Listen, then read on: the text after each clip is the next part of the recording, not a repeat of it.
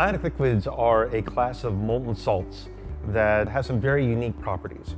They were originally discovered and put forward as an industrial solvent back in the Green Revolution.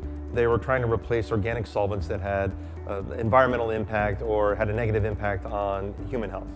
And so ionic liquids are just molten salts that at room temperature are free-flowing, just like any other liquid, but they are rather unique.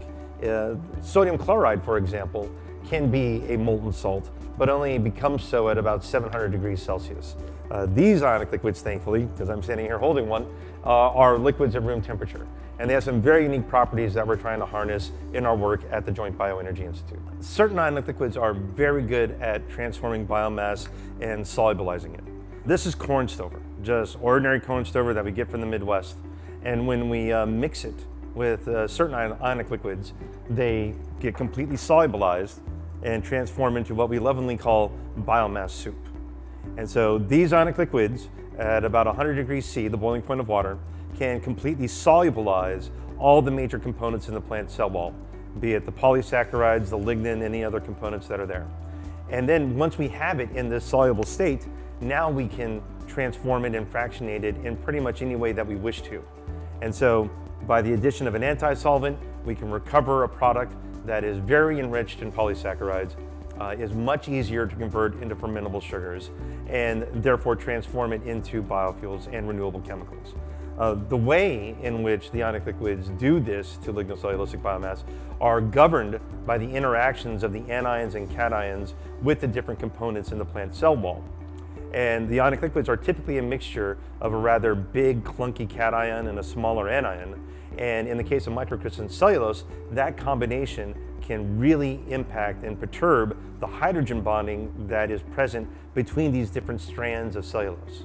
And so the basic premise is that these components in the plant cell wall would rather interact and be hanging out with the ionic liquid than they would with each other.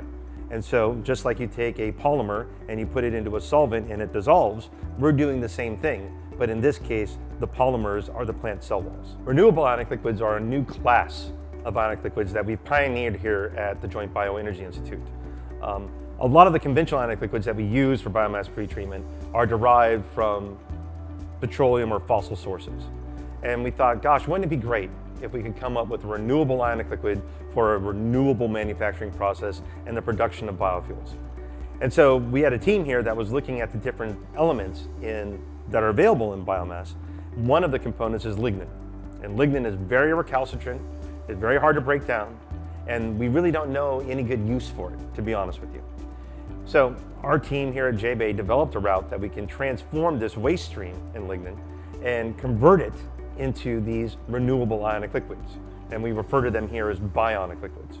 And the good news is that these bionic liquids that we've developed here are as effective in pre-treating biomass as their conventional counterparts.